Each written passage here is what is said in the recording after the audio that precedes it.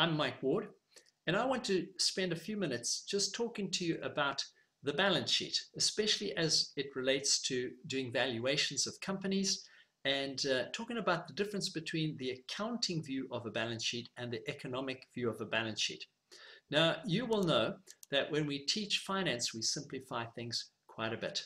We show you, for example, a balance sheet which has got some equity, shareholders' funds, and some debt, interest-bearing stuff, and we tell you there are some assets here, some fixed assets and some current assets. These days they call these things non-current assets. And sometimes when you look at pictures and financial statements, you'll find that this is on top and this is below, and or sometimes this is on the right and the assets are on the left. All of those things are details. But what we do need to do is we need to assess this a little bit more carefully. And you will very quickly realize that when you start looking at a balance sheet, it's not quite as simple as this. And even when we teach, though, we're not going to go to the full level of complexity. We're going to show you actually, well, maybe there are different kinds of shareholder funds. And on the liability side of the balance sheet, it's not just debt. There's things like accounts payable, what you owe your suppliers. There may be deferred tax. There may be pension liability. Who knows? And on the asset side of the balance sheet, we're going to give you a little bit more detail as well. We need to do that. But you definitely don't want to go and have a look at what an actual balance sheet looks like. Now, I've picked a really bad one here. This is Embraer. You may know them. They're the Brazilian manufacturer of aircraft. And if you look at their actual balance sheet, and here we're looking at their assets, you're going to see some interesting things that you hadn't thought were there. And you may recognize a few things. Here are some accounts receivable. And we've got some finished goods, work in progress. That looks like raw materials, and some of these numbers are quite big over here. But what about these short-term securities held to maturity? What are those? Is that really an asset? And if you look at the other side of the balance sheet here, well, you're going to see maybe there's some equity at the bottom, but there's quite a lot of stuff. Maybe here's some loans, but they're in foreign currency. What about leases? Are those loans? Well, these days there's a whole accounting statement, which has just come out, by the way, called IFRS 16, which requires companies to actually show as debt, as interest-bearing, the lease and the asset on the other side of the balance sheet. Many times, especially for aircraft companies, you wouldn't see those at all. So there's some big numbers here. Suppliers foreign. What is this? Is this something we owe them, or what is it? Customer advice? It gets really complicated quite soon. So you'll forgive us, I think, when we say, don't look at that. We're just going to keep it reasonably simple, at least when we start. But we need some principles to guide us. Why are we doing this? So the accounting balance sheet on this side shows you equity and liabilities. And on this side, total assets. When we move to an economic balance sheet, you're going to see we make some changes. First of all, we call this capital often. And on this side, it's not total assets, it's net. That means something has been subtracted. And if you look carefully here, what we're going to do is we're going to subtract things like accounts payable and maybe deferred tax. And the reason we're doing that is because these things, whilst they are liabilities, are actually free.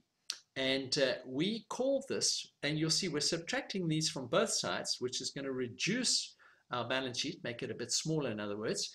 And on this side here, we have to subtract from both sides. So they've disappeared from this side here, and they're now coming through as minus assets here, or if you like, net assets instead of total assets that we had over here. And we're going to often refer to this as net working capital. Now, if you're just thinking that, well, why do we bother? It's because actually this can be pretty material. Here's Tesco, which, as you know, is a retailer in the UK, and we're looking at thousands of pounds here. So these are billions of pounds that we're looking at over here. And you can see these are all assets and stuff. You probably recognize some of these things. But when you come down here, you're going to see something called accounts payable.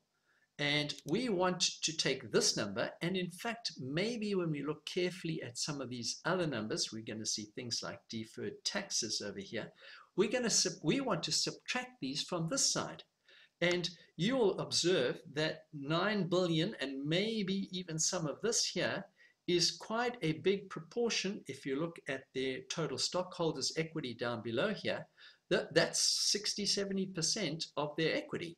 So we can't ignore this. It can make a very big difference to how we analyze companies and how we treat them, especially for valuations in certain industries. Some industries, not a big deal, but in many it is. So we do this because accountants are primarily interested in asking the question, is this something that the company owns? Is it an asset? Or is it something that they owe? Is it a liability? And that's a very valid starting point for accountants. But when we're trying to value companies, we're interested in the economic aspects of these things. And so we ask different questions. We say, first of all, is this an operating asset or operating liability? And does it have a cost? So certain things, like accounts payable, are actually free. And so you'll see here, the accountants will have shown these things here as if they're liabilities, but we want to move from this to showing only capital on this side. We agree, ordinary shareholders expect a return. That means it's capital. So do preference shareholders, so do banks and debt holders. But actually, people like your suppliers, they don't charge you money for lending you, for giving you credit, let's rather put it that way, nor does the receiver of revenue charge you for deferred tax, which is actually a liability, but it's free. So we subtract those kinds of things from the other side of the balance sheet, and we treat them, if you like, as negative assets. We're actually subtracting them from both sides, which is what's making the balance sheet a little bit smaller. And you will hear us talking about this term net working capital. And at the top here, it's no longer going to be total assets, but net assets. So it's important that we do that. Now, again, when you look at something like this, you need some principles, some guidelines here as to decide, is this really an asset? Well, cash sounds like an asset, and these are quite big numbers, and they actually get bigger in the next year. But what about investments for sale? That's a huge number here. We're talking about 4.7 billion reals. And was this trillion? I'm not even sure. It's a big number. And so we're going to be asking ourselves, are these required for operating the company?